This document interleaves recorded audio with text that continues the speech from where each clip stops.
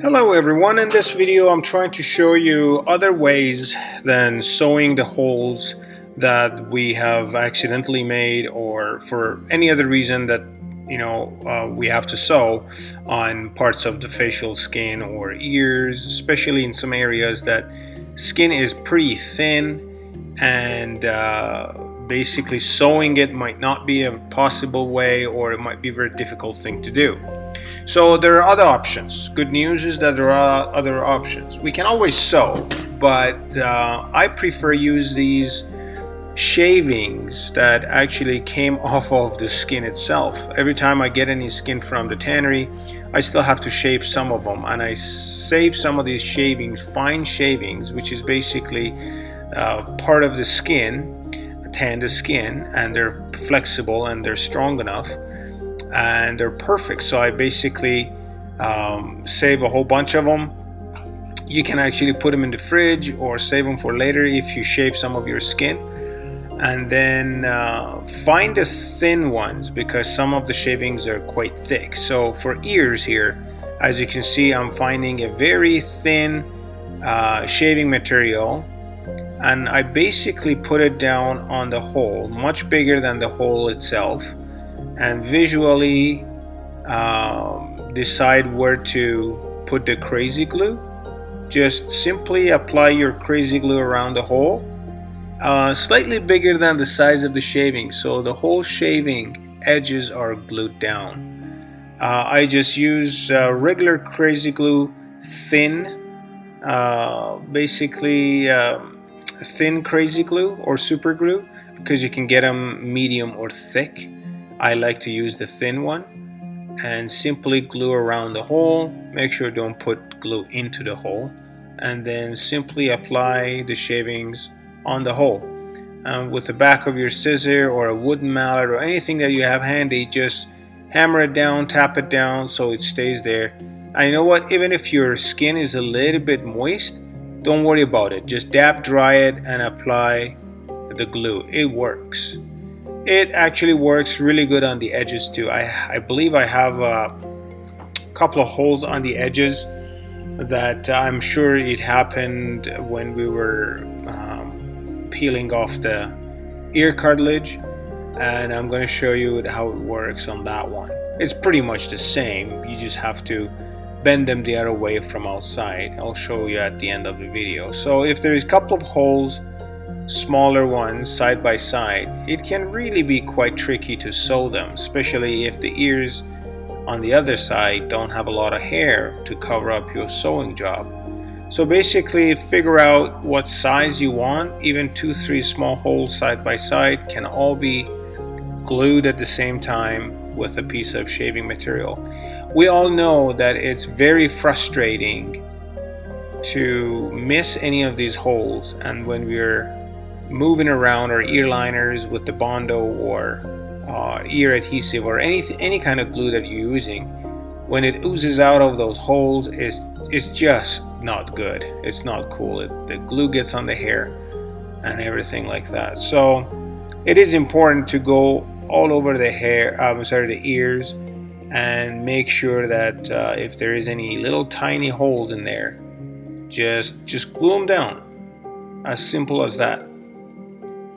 So I believe here we got one right at the edge.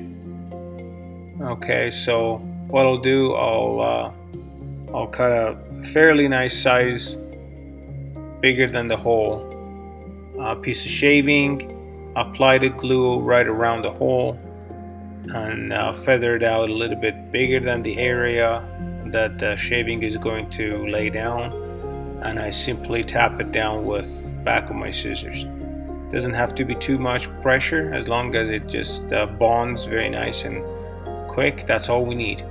That's all we need. Just basically a patchwork to stop the ear adhesive to come out of the holes.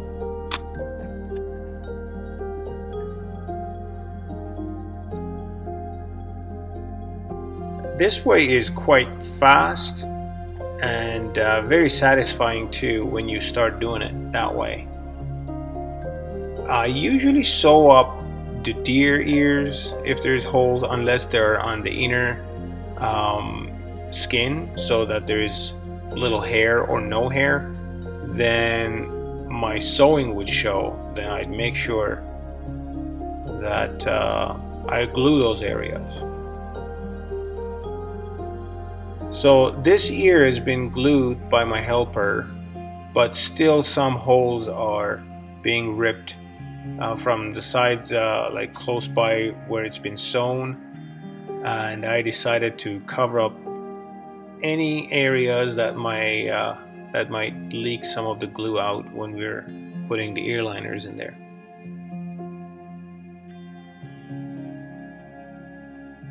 Yeah, this is back of the ear right now, so there is obviously hair in there.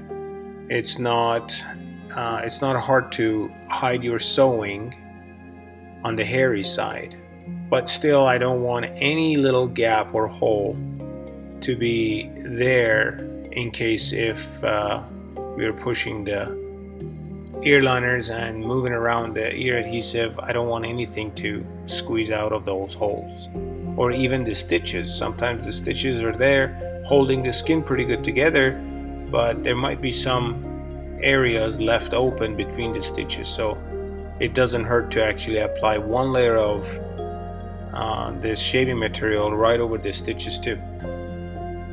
I mean, don't get me wrong, if the hole is too large, you probably better stitch it up. But if they're tiny little ones and you have to, go from 1mm hole to another 2mm hole right beside it, this would be the way to go. And don't worry about the edges. You can see that I'm gluing them right on the edge. Super glue, when it dries, it hardens up, but still pliable enough for you to work with when you push your ear liners inside the skin. So what I usually do, I go all around the face and make sure if there's any other holes, because there are some areas like lips or eyelids. As you can see, like we added a piece of leather here because those folks in Africa didn't really take care of the detailed skinning here.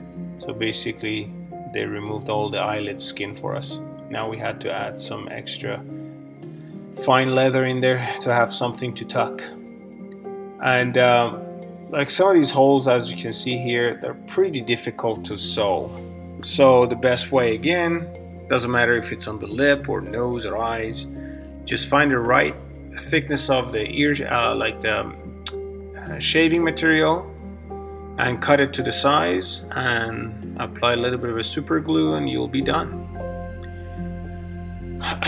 This pretty much sums it up for this video. Hopefully you like this trick, and we will see you next week with some more videos. Please hit the like button if you like the video and subscribe for more videos. It's summertime. I'm quite busy, but I'm trying to still stay on top of the videos. Family needs some time. I need some time for myself. But again, projects are being done in the shop and the camera is always on, so we're going to create more videos for you anyway. Thank you very much, guys, for stopping by and watching the video. We will see you next week, hopefully with some more bird videos. You never know, maybe I just post another video this week before the end of the week. Okay, see ya. Bye.